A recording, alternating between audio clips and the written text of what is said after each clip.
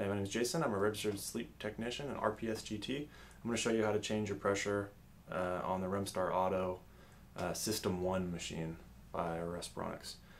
First things first, I don't recommend just changing the pressures just whenever for whatever reason. If you wake up in the morning with your CPAP or APAP and you feel great, don't change it, because why would you change a good thing? However, sometimes the labs don't get the pressures right. You didn't have REM on your back, or you didn't sleep on your back when you were titrated, so pressure isn't really perfect. There's a host of other reasons why that could happen. Sometimes people's doctors aren't helpful. The DME where you picked up your CPAP machine isn't helpful. Maybe there's a lot of people that aren't helpful. So you need to at some point take matters into your own hands, and you may need to change the pressure. So that's what I'll show you how to do. If you can, try to get a copy of your sleep report to help you out. Also, it's a nice thing to have a machine that's data capable, whatever it is. That way you can get the program, you can actually get detailed results for each night, see what's going on. Those things aren't accurate, they're not 100% accurate at all, but it gives you a little something to go by, places to start, and stuff like that. So anyway, alright, so hopefully you can see this okay. So to set it up, you want to rotate this dial until you get to setup, and then you're going to push down on both of these.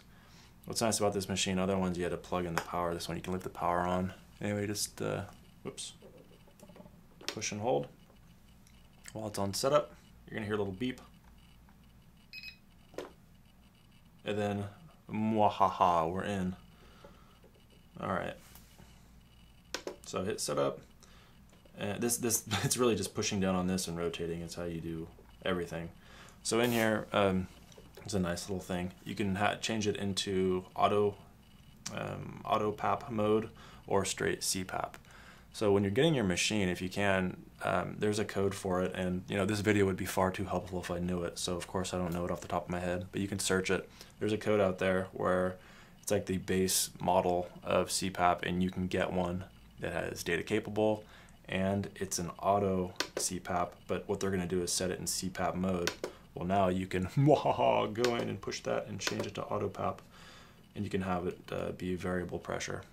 Not BiPAP variable pressure, but it can adjust to your breathing as needed. So you can set your auto max. So this is the maximum amount of pressure that you need. So if you require 20 centimeters of water pressure at some point, like when you're in REM on your back, then of course you're going to need it. Otherwise, having it set that high is, how you say in the business, crazy stupid. What'll happen, say 10 is the maximum pressure you need, like while you're in REM and on your back. Like that's your worst case scenario, and 10 takes care of it. If you have it set at 20 and you have a mouth leak, the machines are pretty stupid, and so it's just going to keep detecting that mouth leak as like an apnea or a hypopnea or something, and it's going to increase the pressure, which is going to make the mouth leak worse, which is going to just perpetually make it worse for you until you wake up and you're ticked off that it's not working. So you want to push down to highlight it and then rotate it, and you can set it, let's pretend 10 was the pressure where everything looked great. You might want to go up and try 11, because what that'll do is just, if for some reason you require more pressure later down the road, it'll adjust for it. Plus, why not? You can set it wherever you want, though. You're a big boy, you have your big boy pants on. You push down to get out of it, and then you want to rotate it down. You're going to push in there. So the minimum, you don't want to go as low as it goes unless you absolutely require that. But you want to find a pressure that's, once you fall asleep, it's going to at least cover you, or it's going to take care of your apneas and hypopneas, at least while you're on your side and in non-REM. If it's like such a huge difference, like actually 4 to 11 is pretty big difference, you might want to try to snug it up a bit to whatever's comfortable. But there's no reason being on a ton of pressure right at the start or through the entire night when it's not necessary.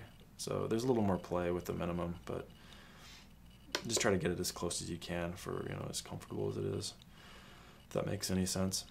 So flex type, you can have A-flex, none, or C-flex.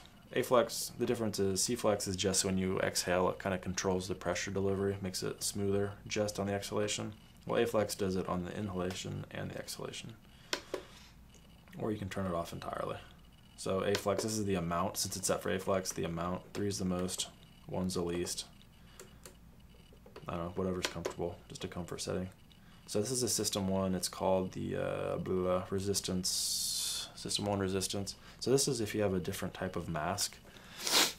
They have different settings. So x1, x2, x3, x4, all the way up to x5. I don't know what these are, like as far as what masks are for, but it's supposed to optimize the mask in the machine so that it knows, based on the leak values of the mask, it knows how to compensate the pressure knows how to optimize the leak rate with the machine and the pressure that's delivered to you. So it all works in conjunction. You may have to contact the company to find out, like, whatever mask. Like, for example, if you're on like a Quattro FX or something, one of these is going to work better than the others. So just be aware that that is a setting, and you might want to try to look that up. Lock system, this is your machine, so why would you want to lock it? That's crazy. Ramp time, you can set all the ramps. So if you're using a auto CPAP, auto PAP, you probably don't want to set a ramp. But if you're using it as straight CPAP, then you may want to set a ramp. So that's just when you hit this, you turn it on and you hit this button, it'll drop you down to some pressure. And then over this length of time, like say 20 minutes, it's going to creep you up. So you'll start those. See, hold on. This is the worst video ever. So the ramp start's going to start you off right now at 4 centimeters of water pressure, or you can go like let's say 5. Start you off at 5. Over 20 minutes, it's going to take you up to whatever it is, the lowest pressure that you're on. But yeah, that didn't make sense. So this is the System 1 humidifier. On or off. I say leave it on because you can turn it off just on the machine. So this is the humidifier. You can change it again with this dial, so that doesn't really matter.